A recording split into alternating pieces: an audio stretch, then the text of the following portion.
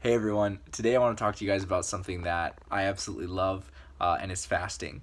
Fasting, it talks about in Matthew chapter 6, and it talks about when you fast, and then it kind of goes on into the kind of what your heart, your mindset should be within fasting. But it says when you fast, and I think that's interesting, is how it implies that it's going to be a part of our lives as believers.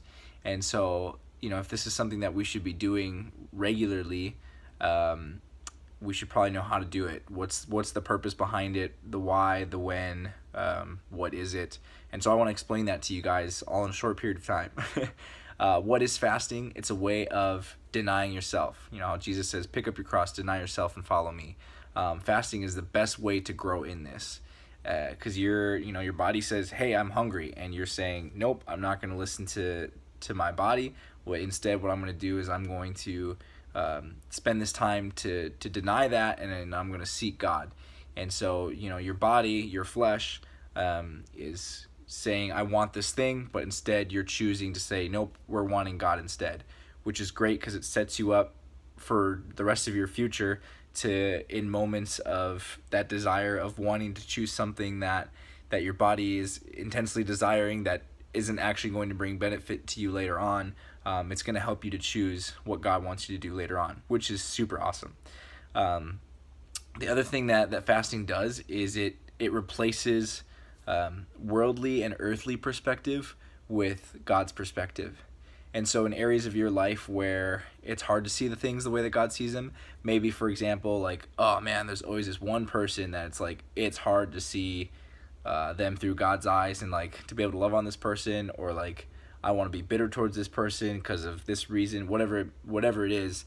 It helps get rid of that way of thinking, and enables you to see the way that God sees, to be able to see the fact that God wants to restore them in relationship with him, and to be able to instead love on that person, and which brings you peace because now you're not all worried about running into them, but now you can actually be excited when you run into people like that, which is crazy that like God can totally change that in us, but he does, and it's super awesome.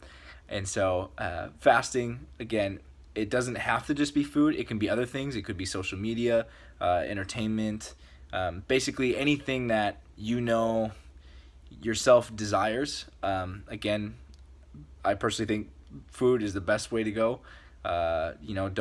Doesn't have to be super heavy to start out. It could be one meal a day. It could be just going a whole day, sun up to sundown, whatever it may be. But just having the heart behind it of like, man, like I can do this because I know that I'm going to be gaining godly perspective through this, because God rewards those who earnestly seek him. And so by knowing that going into these fasts that God's going to give us perspective in areas. And so, if you notice there's an area where, hey, I need to grow in godly perspective with this, God, I'm going to fast and pray, and I want you to be able to help me to see things differently. He's totally going to do it. I challenge you to do this. Do it, and actually, take time instead of, the time that you'd spend on eating, go and actually spend time with God. That's the whole point of fasting. It's not just fasting, it's fasting and prayer.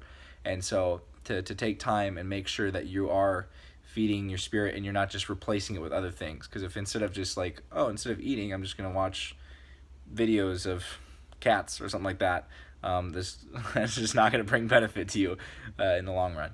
And so that's kind of the quick synopsis of fasting. There's tons more that I could share and explain with you guys. If you have any other questions, please feel free to message me or anything like that. I'd love to help you guys out or share stories. I don't know, whatever you guys want.